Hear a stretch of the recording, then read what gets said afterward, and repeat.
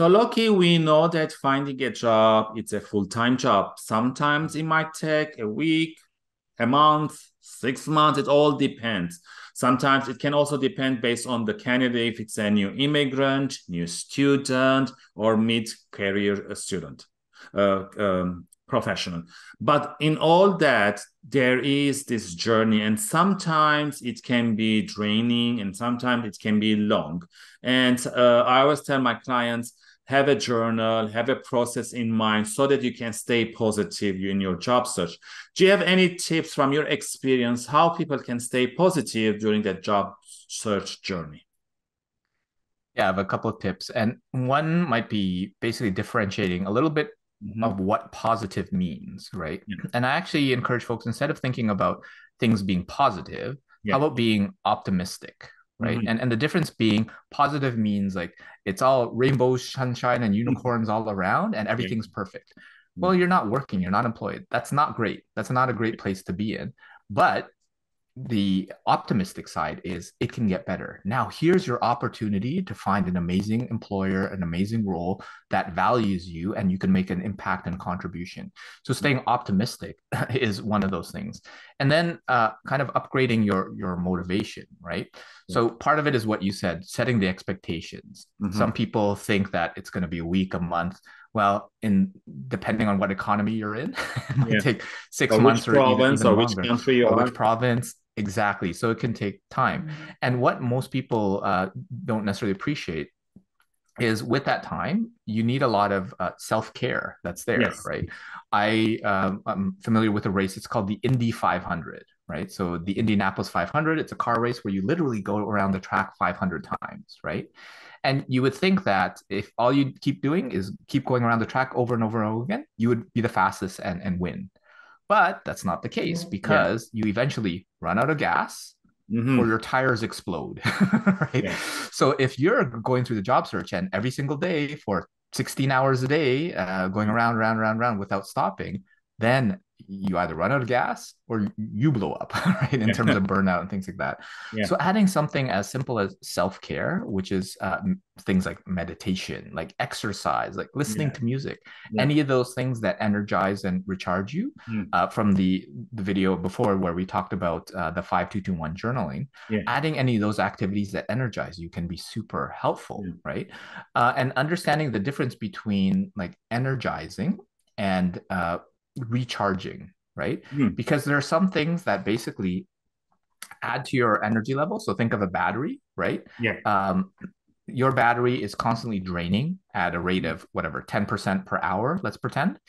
And when you're doing things like job searching, like writing resumes, or networking or practice interviews, uh, it's taxing and it might drain at 20%, Yes. 30% for those really challenging ones. So you might basically baseline and re-energize Yeah. by making it go back down to that 10% level, right? Mhm. But what instead you could do is also recharge where you're Yes.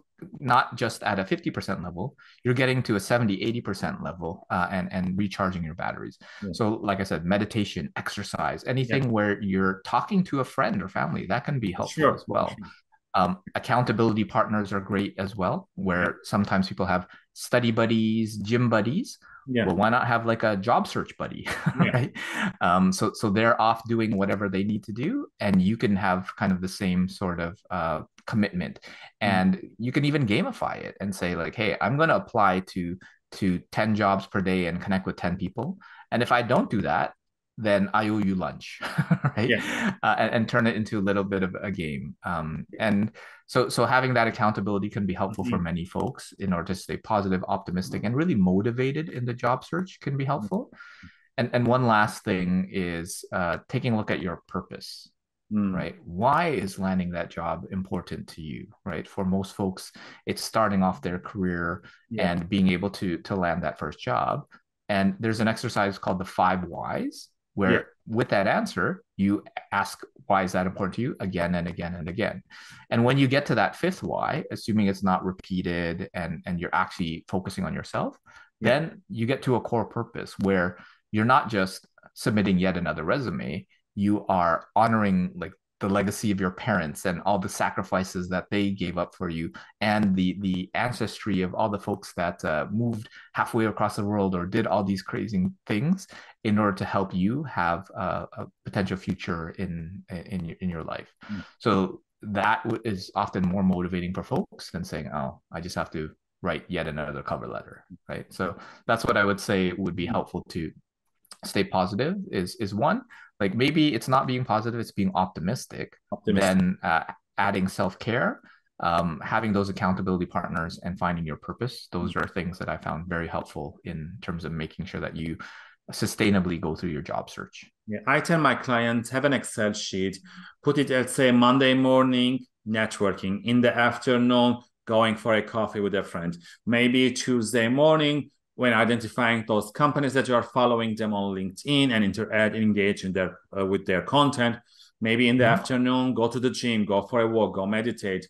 Maybe if you're tired or burned out, take Wednesday off, and then Wednesday afternoon, speak with your accountability partner. So, and also celebrate the wins, the resumes that you send, even if a phone call you get, but you didn't get the job, celebrate those because that helps you with your endorsements and your mindset. And having that kind of a strategy and a plan will help you. And as you mentioned, like it's not just 10 or 8 hours just in front of the camera applying. You need to do other things, which is the networking, the personal brand, content creation. It all helps. For sure. Yeah, I would say that the more variety that you can add to your day, it can actually take away from kind of the drudgery of the job search. Because you're right, it can be quite challenging where all you're doing is applying, writing cover letters, interviews, practice, and networking and all that sort of stuff. But if you can add some exercise and celebrate your wins, I think that's a lot of other helpful, useful advice for folks in the job search as well. Those are great tips, Loki. Thank you very much. Again, for the audience, if you have any other tips, you can leave them below. So tune in next time for another great question with Loki.